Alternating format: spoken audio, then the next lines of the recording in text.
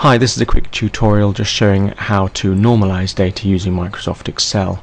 It's quite often when doing recordings in the laboratory or in the field that you will take a baseline reading from a subject or an experimental model, and then you will do repeated measures either over time or with incremental drug doses. In which case you'll get a series of data recordings from each subject where the baseline may well be your representative control for each subject. Often you get biological variation between each subject, and therefore your baseline recordings may be significantly different from each other, and this makes trying to track the changes over time quite confusing, because you may end up with quite a large data spread, therefore a large standard deviation or standard error on your data sets, therefore making visual analysis complicated. Of course, the statistical analysis is different because you'll do your repeated measures ANOVA, as discussed in other tutorials, which will help iron out some of these differences.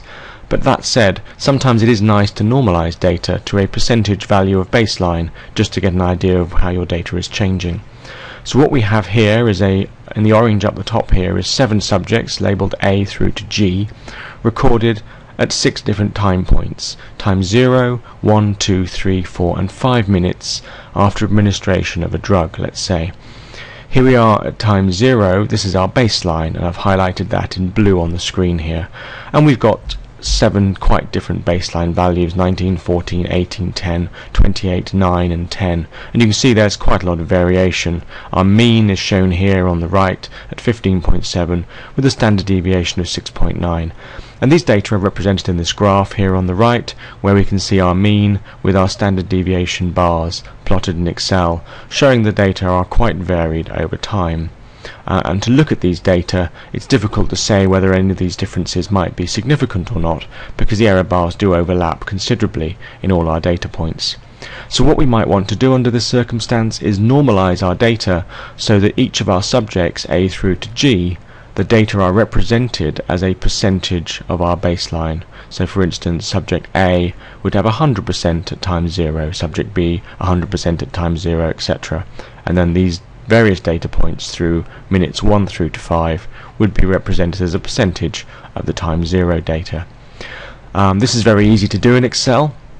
I've already set up a template down the bottom here called Normalized Data in green, and you can see I've already set up a graph on the right hand side which is currently empty because there are no data in our table.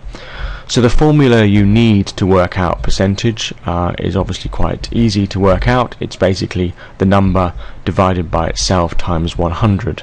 So in this case we're going to type in subject A's baseline is its own baseline divided by itself times 100, and you can see that shows me 100% of baseline. That's all very well and good, but if I want to do this for every single cell, this is going to take a considerable amount of time. For instance, this time point I have to go equals this number divided by that number multiplied by 100, and that gives me a percentage of 53.1. Of course this is going to take forever to do all this, so we're going to delete that and delete that for the time being and enter the formula in a way that's much easier to do. So we're going to go equals the first number divided by $C $5.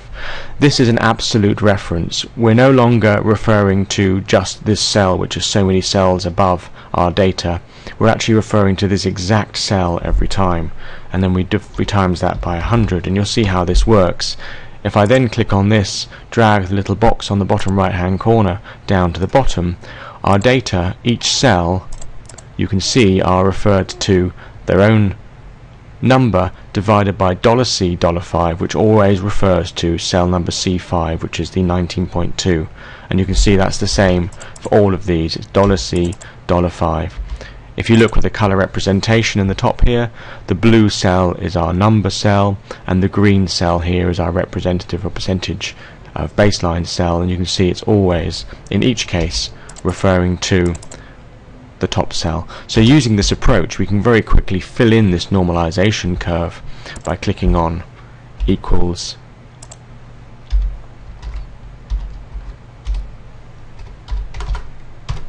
and then do the same for all the others. Once you've entered all of your data, as you can see here, we've entered all of our percentages at the top. You can highlight the entire section, click on the little box on the bottom right, drag down and now it's filled the entire table with our normalized data. You can see that at time 0 all subjects A through to G, I'm just going to highlight that in blue, are represented as 100% with a mean of 100 with no standard deviation. And you can see time 1, 2, 3, 4 and 5 minutes post administration of our drug now show percentages as a percentage of our baseline. And you can see the graph is automatically plotted here on the right hand side, and we can now see that in fact all of our data are in fact quite tight, and there's only significant variation really at time minute 2, whereas at all other time points our data are fairly tight, and each subject responded as a percentage of its own baseline in the same manner. So that shows you how to normalize these kind of data. In another tutorial I'll show you how to normalize other data where you only have a set of control recordings from maybe different subjects, but in the meantime I hope this helps.